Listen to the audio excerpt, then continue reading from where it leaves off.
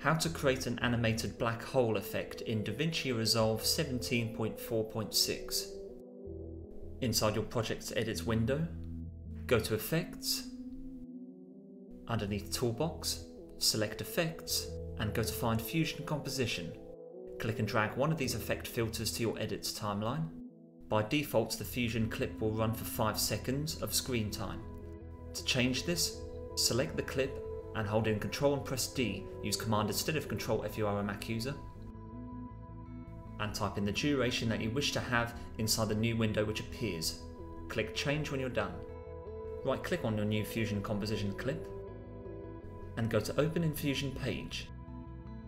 Inside the Nodes panel in your Fusion window, hold in Shift and press Space to open up the Select Tool window.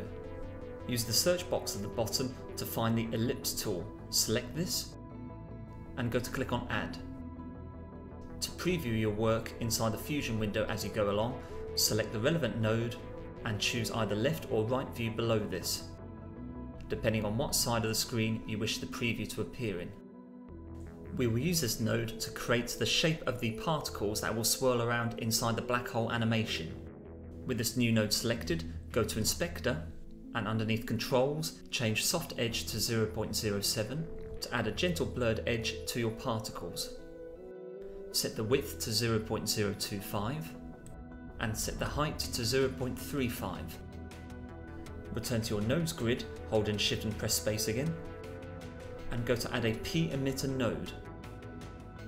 This node will spawn the particles that will float around our black hole. In order to use the edited ellipse shape as our particles, we need to be able to feed the ellipse node to the P emitter node. At present there is no connection available to the P emitter node.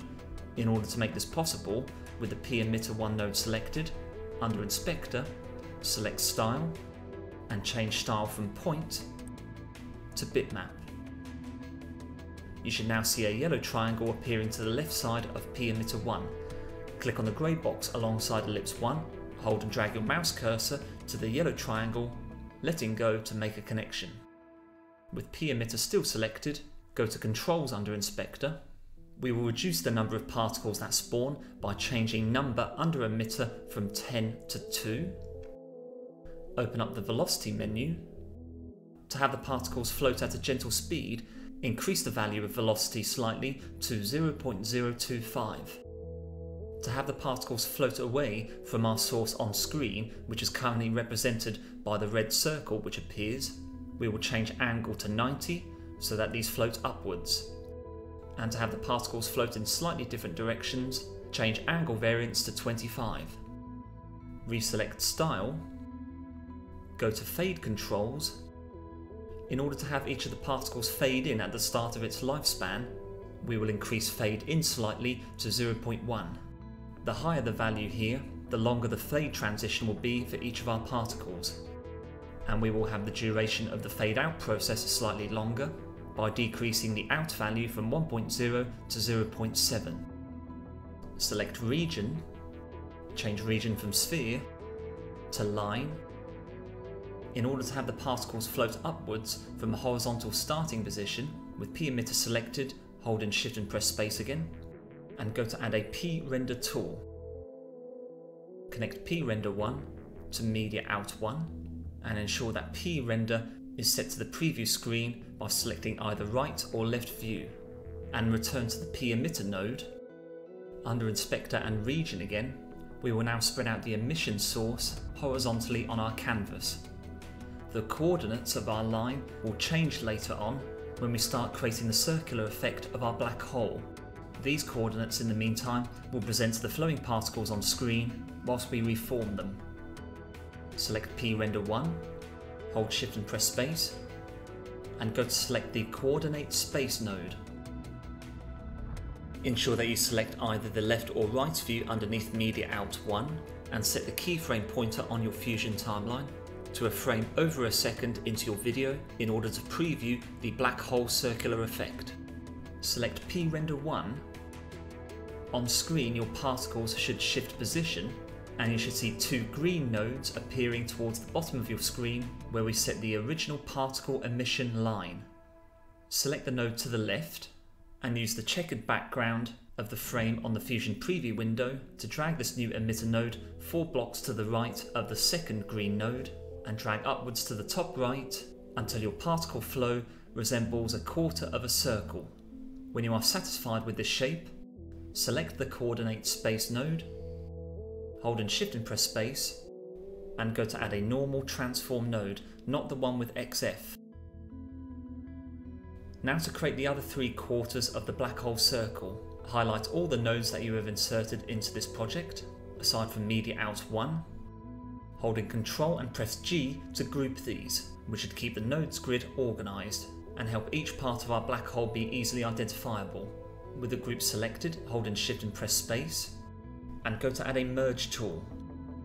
Select group 1, hold and Ctrl and press C to copy. Deselect by clicking anywhere on your node's grid, holding Ctrl and press V to paste.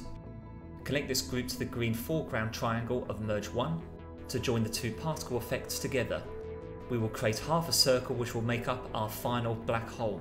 Double click on this new group to open up each of the nodes inside this. Select Transform, go to Inspector, double click on the Transform header.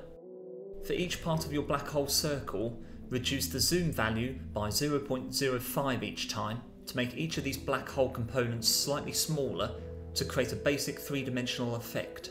Adjust position X and Y, and also the rotate values. You can also adjust the width and height to position your particle effect on screen appropriately. Here we will create half the black hole circle. Close the group window on your node's grid. Highlight and copy the 2 groups and merge nodes.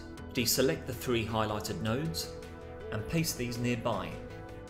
Select your original merge node, hold and shift and press space, and go to add a 3rd merge tool which will enable us to join the other half of the black hole circle together.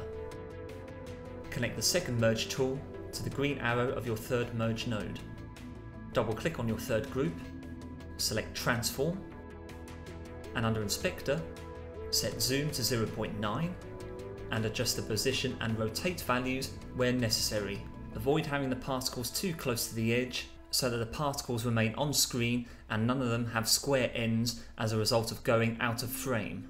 I have adjusted the height slightly here in order to achieve this. Close the 3rd group window, double click on the 4th group, select Transform, set the zoom value to 0.85 and adjust the position and rotate values once again. Close the 4th group, select Merge 2, hold and shift and press space, and go to select a Gaussian blur tool. Under Inspector, set Strength to 0.3 to add a gentle blurred effect. With Gaussian blur selected, hold and shift and press space again, and select Transform XF. Use the center X and Y coordinates here to adjust the position of your black hole if you wish. Now to add the colours to our black hole. With this latest transform node selected, hold and shift and press space once again, and go to add a 4th merge tool.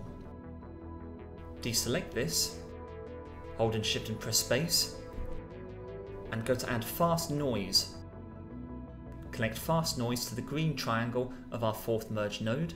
Select your latest merge node, and under Merge in Inspector, change Apply Mode to Overlay so that the colours are only applied to the particle effects. Select your fast noise node.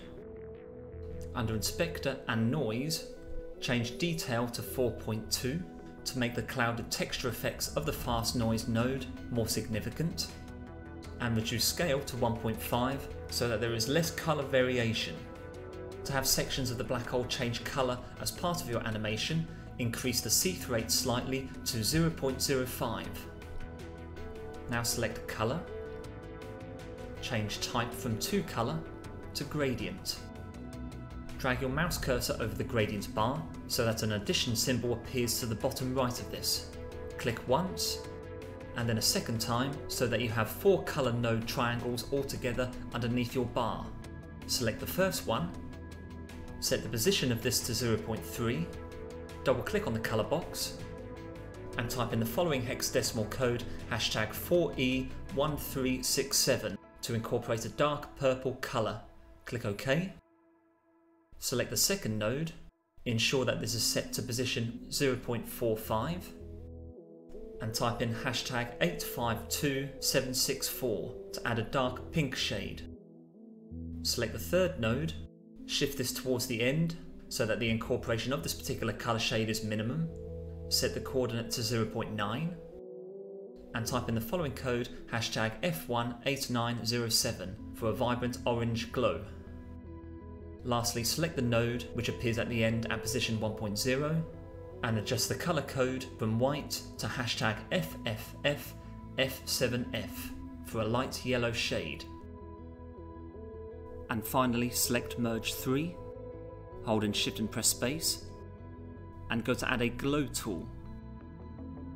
With this new node selected, under Inspector and Controls, increase glow size to 100 to add a faint vibrancy to your black hole particles.